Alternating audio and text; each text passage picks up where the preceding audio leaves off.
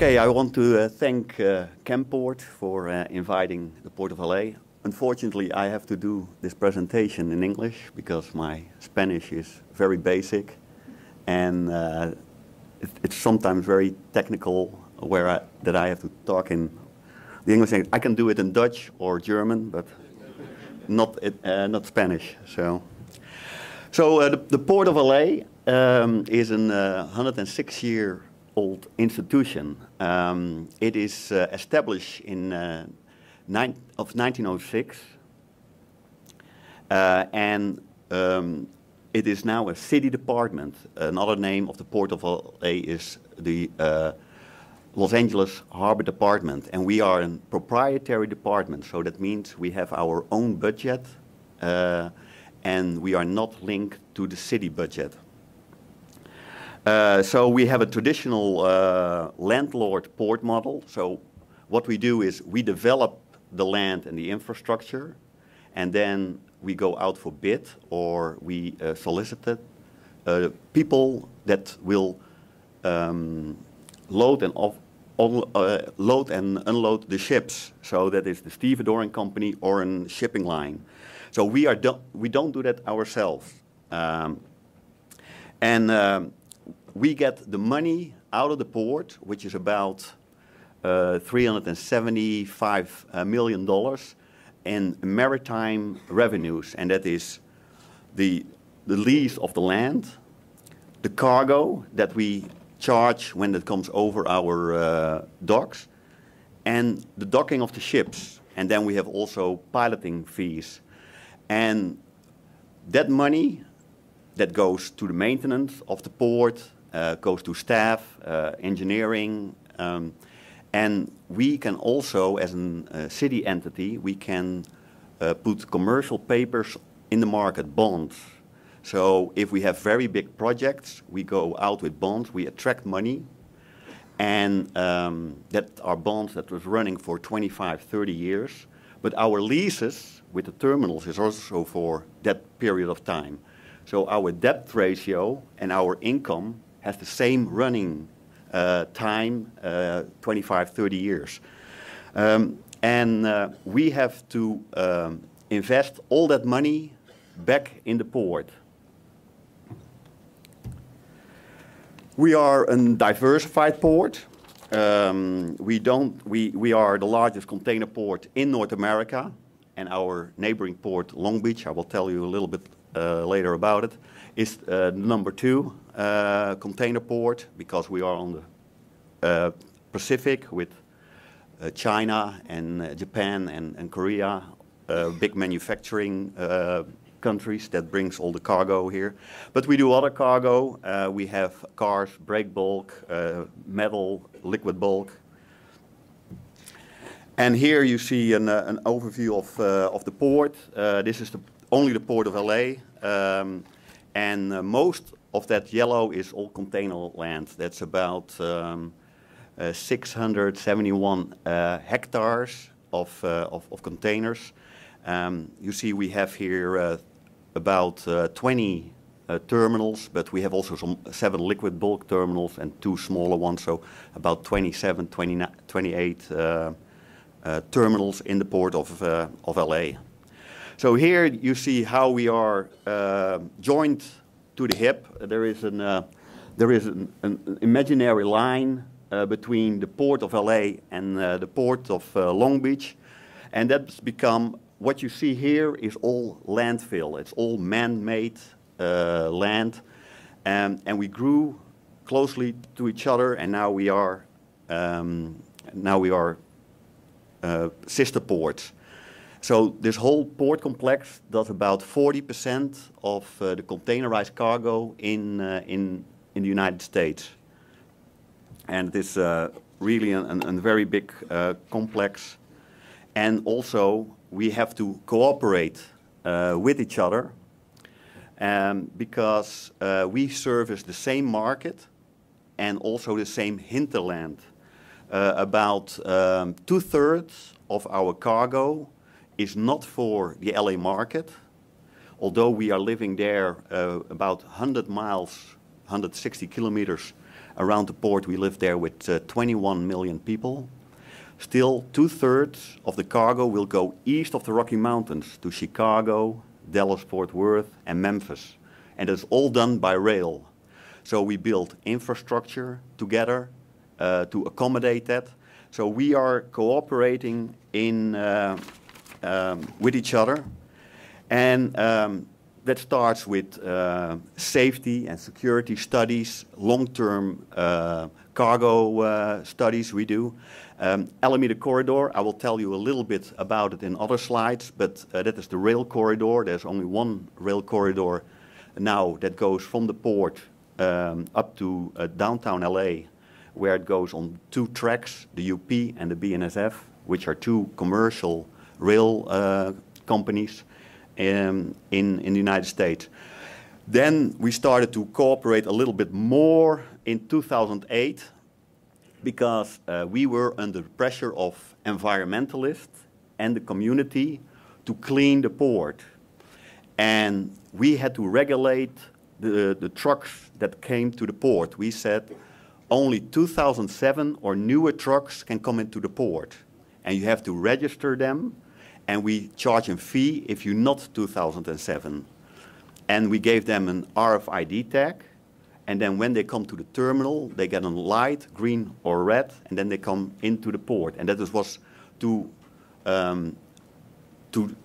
change the fleet of all the trucks into 2007 or newer trucks. And because in the United States we have a very strong antitrust law, so if entities like ports talk with each other, we have to ask the Federal Maritime Committee, an independent committee, if they can release us from the antitrust law so that we can talk about rates and operational efficiency.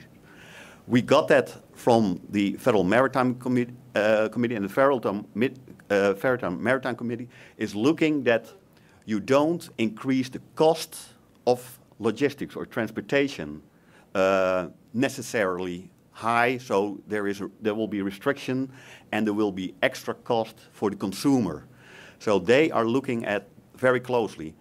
So if we are talking together with Long Beach, we have all the meetings that we have to do, we have to submit meeting minutes, what we discussed. And if they see something that is questionable, they can come back and ask questions about why are you talking about these industries. And so they are very very vigilant on what we do. So and then in 2014 we even opened it up because we saw bigger ships coming, and we needed to have better communication with our stakeholders, the maritime industry, to facilitate those bigger ships that are coming. But I will tell you a little bit about it. That is what we did here. We built that environmental document with the truck program. We did now in a partnering model. So we are going away from the landlord model that we said, okay, we only build the land and everything else is your problem, industry. Now we try as a port authority to facilitate meetings between the trucking companies, the railroad, the shipping lines, the stevedores, to see how we can move cargo in and out of the port more efficient. And we have 41 meetings since 2015, since a year. And they are all regulated under that Federal Maritime Committee guideline for the antitrust law in the United States. So quickly, why do we have to talk about efficiency? And that's because we see all those bigger ships coming to the port. There's also all kinds of alliances. You have to understand that the Port of LA has 13 container terminals because we were building terminals for specific shipping lines. So APL has a terminal, Maersk has a terminal, Yangming has a terminal. But now with the alliances, all that cargo moves all around that complex, and we have to very quickly move that out of our facilities. This is a picture of two of the largest ships in port. The one, the CMA CGM in the back, That is an 18,000 TEU vessel, and the one in the front is a 15,000 TEU vessel. They came in at the same time between Christmas and New Year. And to accommodate that, we, as a port, we facilitate meeting with CMA CGM in Marseille, their headquarters in the United States, with the terminal, which is the Maersk terminal here. And we did the same with Maersk. And because between Christmas and New Year, people want to take off. The labor don't want to come over, but we facilitate that to make it a very efficient program for those bigger ships, and that needs to be done over and over again. Because those bigger ships are much more efficient than the smaller ships, because they're looking at the cost per container on that ship. And if you have a 4,800 TEU vessel plus compare that with an 18,000 TEU vessel, that is about a 60% cost reduction per slot, per container. Quickly, I got a couple of questions from Jorge, and therefore I move from one subject to the other one because I want to cover them all. But his question was also the strategic plan. And we have to coordinate all those efforts in the port for that cargo that comes and how we grow. And this is a 5-year plan, but this is a living document. That means that every 5 years we adjust it a little bit to the market. So strategic is long term, but you see here every 5 years we look at the market. We will do cargo studies, and then we will adjust our strategic plan. The underlying plan for this is a port master plan that we have to do for the state, because the Port of LA and Port of Los Angeles are in the state land trust. That means we started more than 100 years ago. Actually, all the land is still owned by the state of California. And we have to submit to the Coastal Commission a plan how we're going to fill out all the terminals, what we're going to do, and are we still on track on the goals that the state set for those ports. And that is maritime commerce, navigations of the channels, fishery, we are still in fish industry, and the other one is recreation, like yacht harbors and empty spaces, or park landscape. So here you see the 4 major strategies of the port, and we are definitely commercial focused. We want to provide the best efficient terminals for our customers, and we talk with them about it, and they submit plans. We look at it, and then we have a cost of those new upgrades, deeper wharves, bigger land, more land, another gate system for the trucks, and that is mostly running in the millions and millions of dollars. But because we have long-term leases, like 25, 30 years, we can recoup that investment over that time that we have a contract or a lease with those terminals. Here's a little bit further with our container strategy. We analyze the future needs that coming into port with long-term studies. What I mentioned, we closely partner with them, and again, with competition like the Panama Canal that comes on, we need to be the most efficient port in North America. We have the shortest transit time from Shanghai to the port is 13 days, and then with 5 days we are in Chicago. If you do all water, then you are still 28 days on the water. Not only containers, we also have to look at non-containerized cargo, because we want to diverse our portfolio. We don't want to put all our eggs in one basket. We want to also break bulk. And what is more and more important is service related to the industries, like chassis yards or empty container yards close to the port, transloading facilities, which all helps the service to increase the service in this port complex.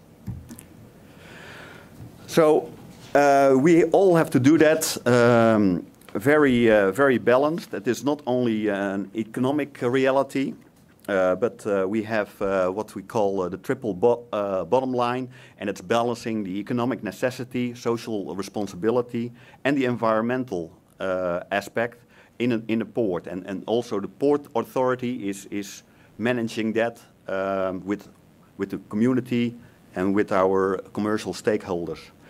Most of my presentation has touched on the economic aspect, but we have also other responsibilities. And we have to do that in an economic sustainable way. So that means that we financially we are strong, that we don't borrow any money. We borrow money, but we don't get any tax revenue from the local city, the state, or the federal government to run our port. That's all self-supported. And we invest a lot of money in the port. That goes to, we spend $1 million in grants for education to educate the people for jobs in the port. We look at other plans like open landscape, parks. We deindustrialize some of the container terminals that are closest to the community and move them away. And here is how we put money in our budget for that those efforts. And you see here we will spend for the next 10 years. We spent about $400 million, and that is 200 million for new projects and 200 to maintain the projects that we already have on the books. So our mayor has said that a strong port is good for the community, and a strong community is good for the port. And we have invest about $600 million in infrastructure over the last 12 years and have created about 40 acres of waterfront promenades and public spaces. And that is those buffer zones between the community and heavy industrial on the other side. And this initiative ties back to the mission of creating jobs, community improvement, and business development opportunity above and beyond our traditional role as a cargo port. So, as I want to finish my last slide with the Alameda Corridor, the industry in the rail industry in North America is all held by privately held companies, and we had 4 rail tracks into the port, and there were 200 grade separations. So people of streets that goes over that rail. And because so many rail cars comes in and out of the port, all those people on those 200 crossings need to wait. So there was a very big economic downturn for people that are waiting, pollution because the cars are idling there, and a train can be 2 miles long, so a little bit over a kilometer long. They no, it's not 2 kilometers, it's 3 kilometers.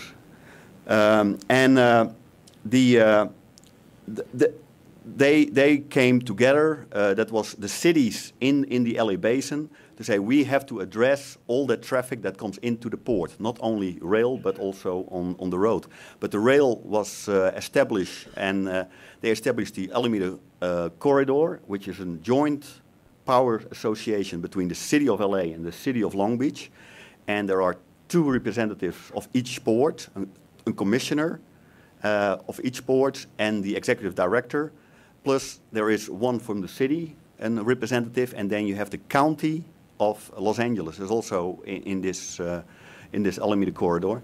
And we as a port, we have the responsibility for the financial well-being of this corridor. So also they have put commercial papers, bonds on the financial market to finance a rail track that goes 20 miles and 10 miles it goes underground or in a trench, so all the cars goes over it. And they invest $3.4 billion. And the cargo volume in that corridor needs to be on a certain height to pay the bonds, to pay that interest. Because we are in a recession, like we had in 2002, 2008, we came under that threshold. Then the two ports is responsible for paying the interest on the bonds. We were there almost in 2009, but then the next year it picked up and they were good. So we cooperate with each other, and we have all kinds of contracts with the port authorities, LA and Long Beach, but we also compete. So I'm on the commercial side, and if I can steal a container from Long Beach, I will do that. So with that, I'm come to the end of my presentation, and I hope there are some questions that I can answer. Thank you very much.